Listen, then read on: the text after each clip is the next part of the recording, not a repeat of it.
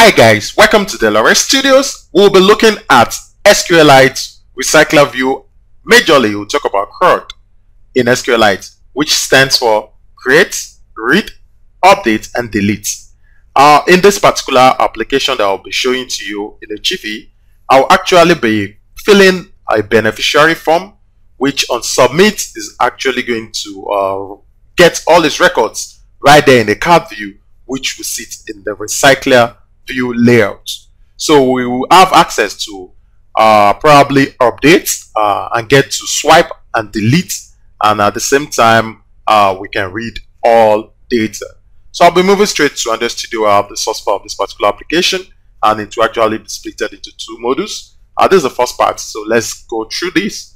Right there in the Android Studio interface, I have the build Gradle, where I actually imported the compiles, which is the app compat version 7, and the support design. In this support design 25.1.1, that's where you get your recycler view, and you can as well specify other layout, which is the coordinator layout, right there in the support design. Now, if you want to use a constraint layout, you have to specify the constraint layout dependency.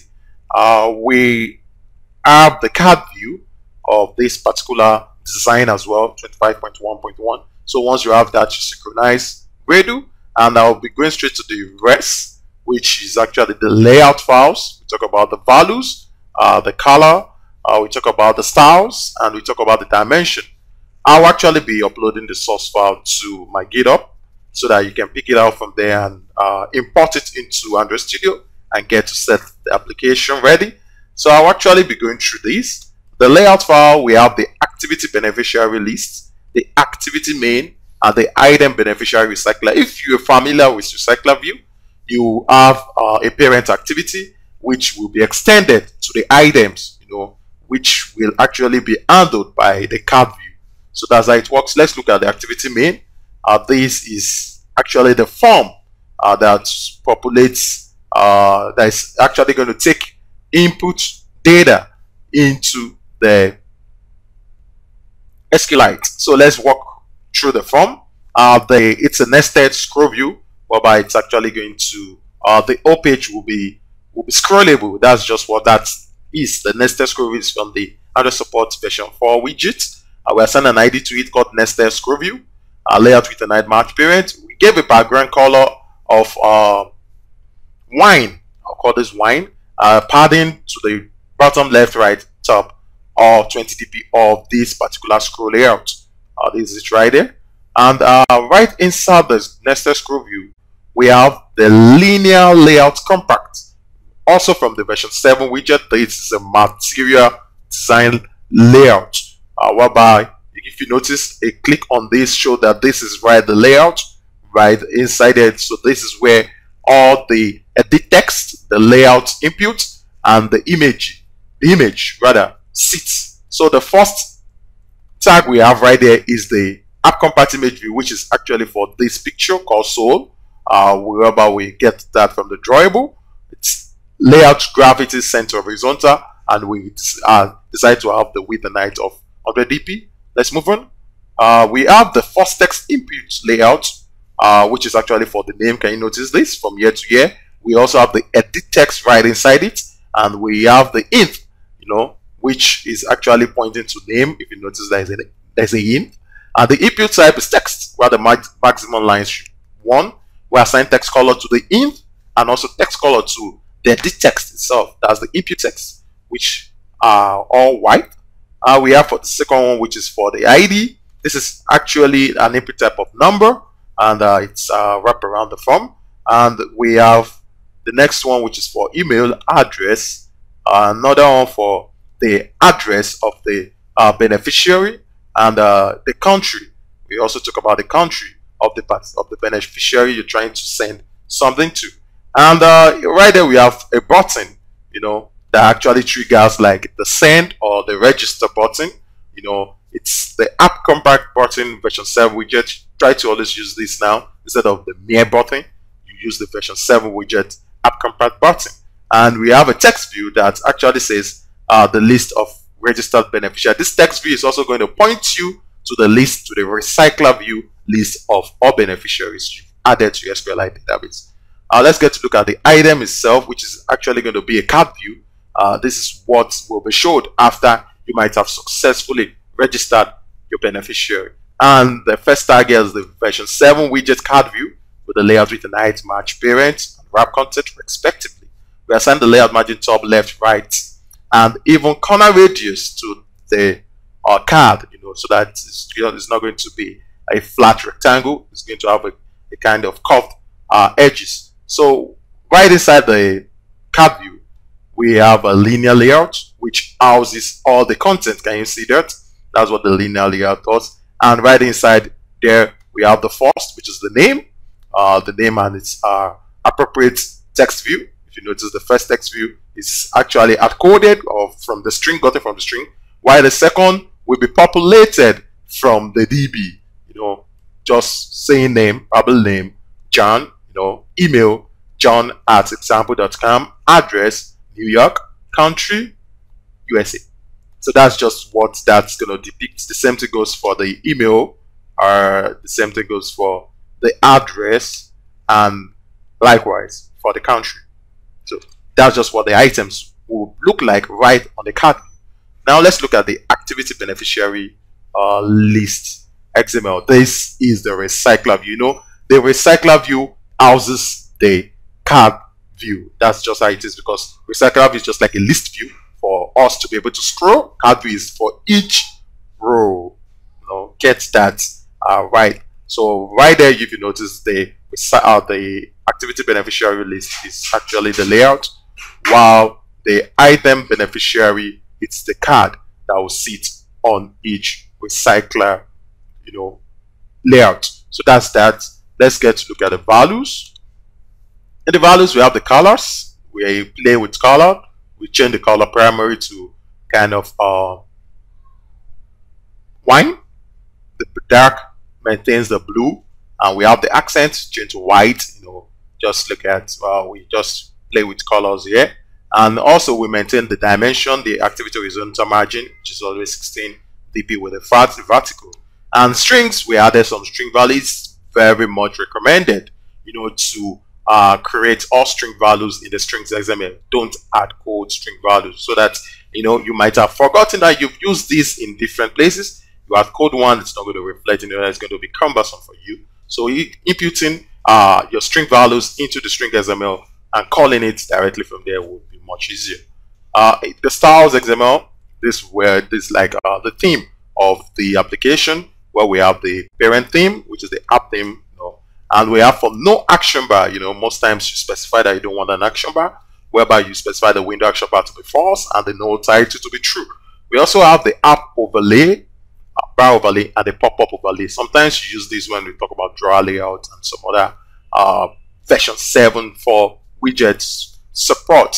So that's that for the rest. And the drawable here, whereby I have the logo which was used, and also the search bar, vector graphics. You can also import that. Just import vector graphic from res. As the way you do it, res new, you call on the vector asset, you get the vector graphics done. So from here, I'll be heading straight to the Java classes. And in the Java package, I have sub packages: adapter, helper, model, and SQL. Adapter handles the RECYCLERVIEW layout, while the helper is an input validation to validate the form. We have the model, which is the encapsulation, the get and set method for the data, which we will actually be saving and also be calling from the database. And we have the SQL itself, which is the helper, and the contract. The contract actually saves static columns of your database, while the helper actually establish the communication with SQLite database using the open helper. And we have the activities here, the list activity and the main activity. That's the two activities we'll be talking about. First, let's look at the main activity. The main activity extends app compact and implements on click listener. Where I get the on click listener is the button to save to DB. Has been attached with the click listener, and we set some fields here first field, for the text input layout, and also for the text input edit text. We have a layout, we have edit text. Edit text is just the input. Very, very important. And also for the button and the text view that actually sits below the form. And we call on the input validation, and also the database helper, and the model, which is the beneficiary. Very needed. Now we have the onCreate method, where we're passing 3 methods: the init views, the init objects, and the init listener. We get to know what all that is doing. The init view is initializing the views, calling its appropriate ID to the fields. That's just what that is doing for the layout, for the input layout, and also for the edit texts, of all the form details. That's what this is doing. And also for the register button and the text view, the compact text view of the beneficiary list. That's what the init views does. And this is passed into the onCreate method. You need to pass into the onCreate method so that the activity will be launched, will be read. Without that, this will just be sitting right there without using. And now the initializing listeners, we need to set onClick listeners to the appropriate items. First to the button, the second to the text view that sits underneath the button. And now we have the initialize object, which is to initialize the object to be used. The first object is the validation. We use the validation class. We also use the database helper. We instantiate them based on their class and passing the activity as a parameter, which is this particular. So using this, you can also use activity. Activity also calls on this, which is the main activity. And also beneficiary, which is from the model. We get to look at all details that they have. Now on click, we have 2 items to click. First is the button. Second is the app compact text view. Let me quickly show you this. Probably you might have forgotten what we are clicking, so that I want you to really understand how I'm actually going through this. Now let's look at the item beneficiary. Now it's going to be the activity main, whereby I have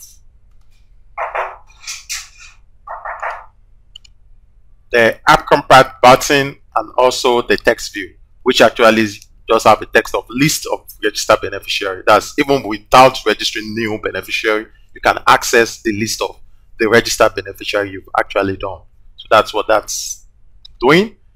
So that's why we need to attach an onClick listener to it, and at the same time we pass the intent, which we will be the ID, the name, email, address, and country. Hope you understand that. Now I want you to look at a method closely. I call it post data to SQLite. Get it? Now it calls the input validation. If the edit text is filled, which is for the text beneficiary name, it's going to say enter full name. That's if there's an error. That's a string of an error if it is not filled. And for the same time, for the email, it's going to say enter a valid email. And it's going to check the user. Probably the user have been registered in the list. If that is successful, and it's going to actually set the ID, set name, email, address, and country. It's going to get the text and the string and trim them up and actually add them to beneficiary. There is a method called add beneficiary right there in the database helper that is actually going to assist us to add all this value to the SQLite database. We'll get to look at that shortly. And after you must have added successfully, it's going to actually push you, or it's going to call an intent to the beneficiary list activity. That's triggering another intent, and that intent, that list activity is actually going to be the RECYCLERVIEW layout. They're actually going to populate the name, the ID, the email, the address, and country of all registered beneficiaries. That's just what that does. So it's actually going to set the text, the input, the text to be null or empty, at the point of process. So that's that for the main activity. Now let's get to look at some of these core aspects that were used. First of all, they use the validation. Let's see how the validation works. It's actually called the context. Now, if the input edit text is filled, it's actually going to check if it's empty. If it's empty, it's going to set an error message. Or if not, it's going to set error enabled to false. Now it's going to check for the email. That's for the text email as well. It's going to check for if the input edit text matches. That's the value of 1 and 2.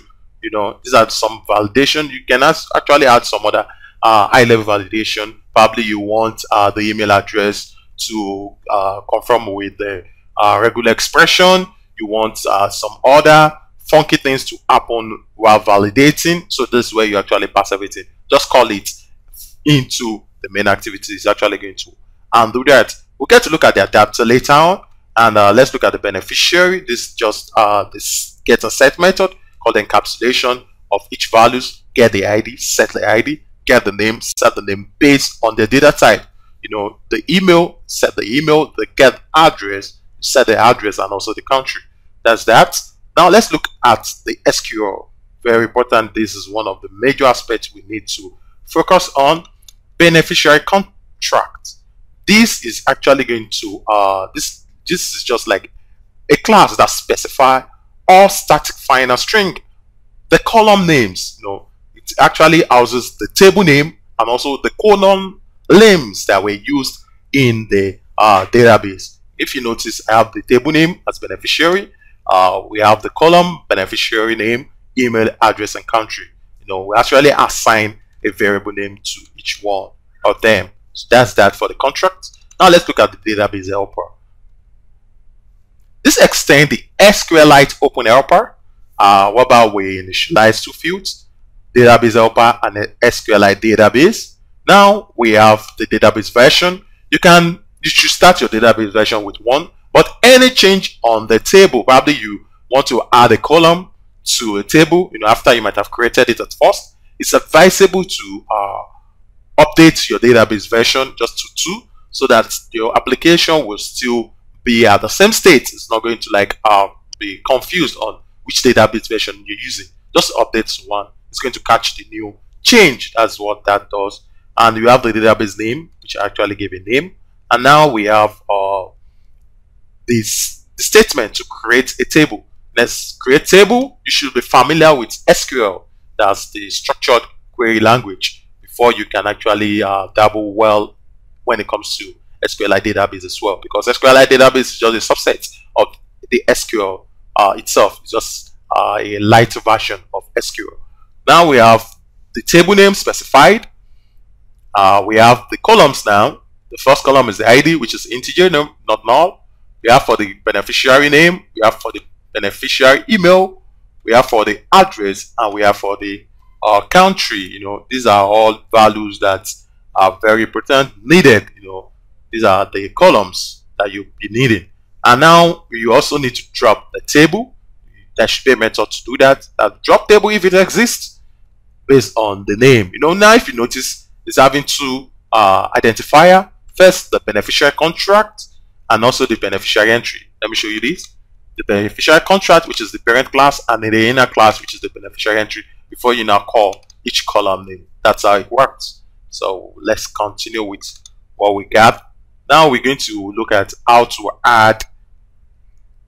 Let's quickly look at the add beneficiary, which brings us down here. This is being called when from the main activity, when you actually get all values or all validation set. If you notice, we trigger the add beneficiary here. Now let's look at what that method does. You instantiate the SQLite database, create an object called DB, and we call the content resolver, that's the content values, whereby we put the beneficiary ID, we get the ID, which is actually from the model, the beneficiary, and also we call the column for the beneficiary name, we get the name. We did the same for the email, for the address, and for the country. Now we run the statement DB insert to the table name. You pass a null value, and also for values. This null is very important. You have to specify there, and these values will be for all data that has been put into the content values, which is also the content resolver. Now you check for user, but we won't be talking much about that. We'll talk much about the get all beneficiary. Now you need to fetch your beneficiary, which will actually be saved into the adapter. Now we have the columns that we use: ID, name, email, address, and country. Now we have our sort order. which is actually going to sort based on the beneficiary name in an ascending order. And we have the beneficiary list, which is like an array list, passing the model, which is the beneficiary class, the get and set. And now we still call instantiate the SQLite database.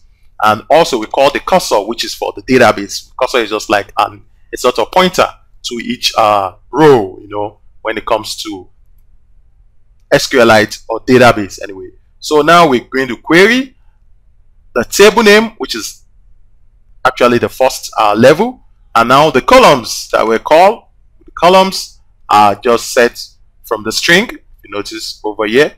And now we're going to pass null. The first null is for the where clause, the second is for the values for the where, the other null is to group the row by the rows, and the last null is to filter by which row.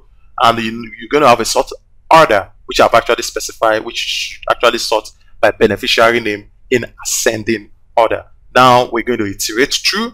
Now if cursor moves to first, what you're going to do, you're going to set the values that you got, set the ID, you know, set the name, set email. And now if you're setting, this is the way you call each database values.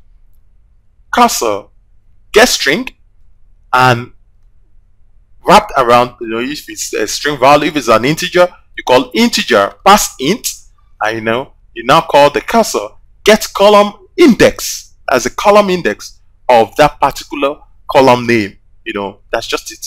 That's how to get that. Now you now add, you know, to the beneficiary list all values that have actually been set into the beneficiary class, you know, by using what we call the set. Now we're calling the set methods, you know.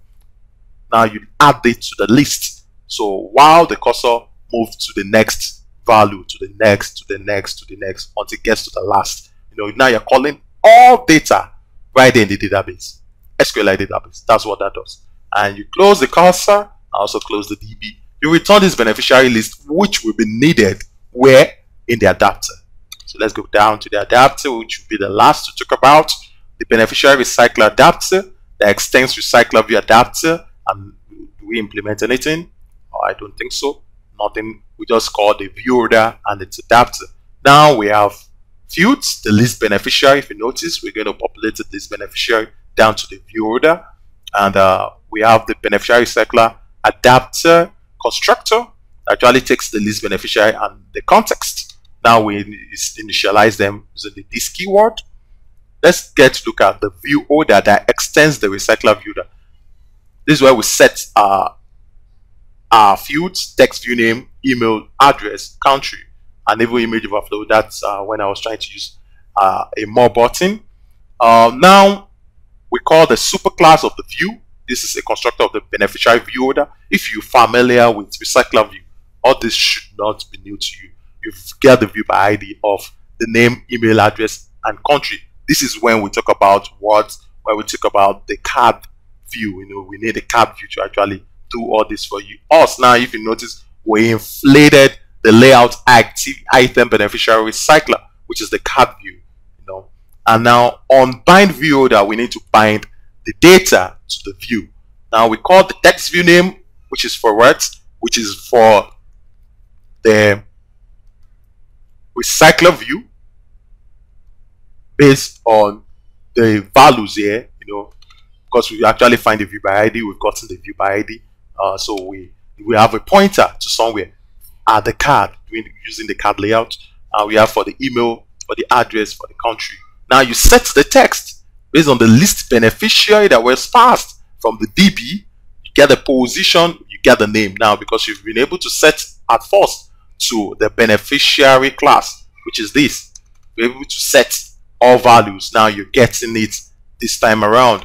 So that's why you call the get method on it. Get the email, get the address, get the country, and you set it to this value, which was specified in the item beneficiary RECYCLERVIEW, which is this layout. So now it's going to set to each one of these layouts: the email, the address, the country. Now, if you should notice, let's look at the ID of the name, which is text view name. Let's go back to the adapter, text view name. See, we get to find the view by ID. of this text view name. Can you see it? We pass it into text view name. Now we are setting the text. Set text, list beneficiary, get the position, get the name to the text view name. So that's how the same thing goes for email address and country. And let's look at our manifest. Our manifest, we must register the activity that was used. We use the beneficiary links activity, and which is actually pointing to the parent, which is the main activity. And we also have a dedicated theme for it, which is app theme no action bar. And we set the orientation to portrait, and we give it a label of beneficiary details. So that's just how the application flows. And in the second part, or in a subsequent videos, which I'll be doing concerning the CRUD, create, read, update, and delete of RECYCLERVIEW, I'll be improving more on this, probably swipe to delete or search using sorting, and also we might start to update. But this is just the basic introduction of how to save to a database and how to read your values from the database. So I'll be showing you the screenshots, or also the application right there in the emulator, so that we'll be able to see how the application actually flows and how it's been displayed. I'll actually show this right in the emulator. So don't go anywhere, stay by. So here we go with the application. If you should notice, we have our interface with field with wine, and we have the fields with a hint color of white. So let's fill in the form, and we have a scroll view. It's a layout of a scroll view. All layouts is being added with the scroll view. So let's have the first name, which will be, let's call it Micro Poly. Let's assign an ID of 234. Email address Micro Poly at example.com.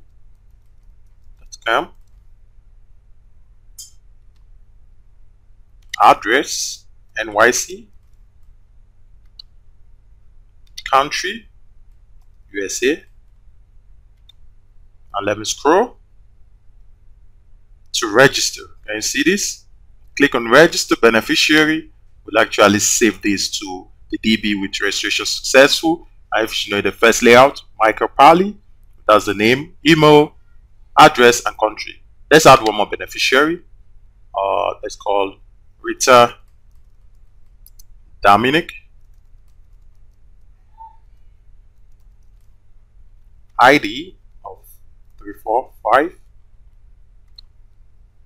Email Rita Dominic at example.com. Address LA USA. So let's register this beneficiary. Register.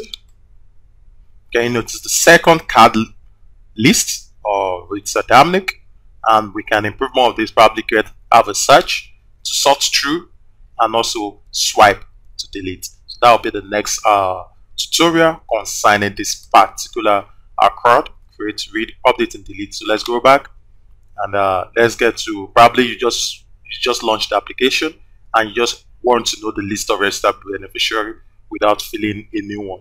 You can click on this. It's still going to bring out the same page. So this is what the application actually is. So I will implore you to get the source code, and also try to add more to it if you can, and if you can't, just follow along with what I've explained here. So leave a comment right in the comment section. I'll be there to actually help you through. Thank you very much for hanging out with me throughout this tutorial, and please don't forget to subscribe to my channel. Have a blessed time. Bye bye.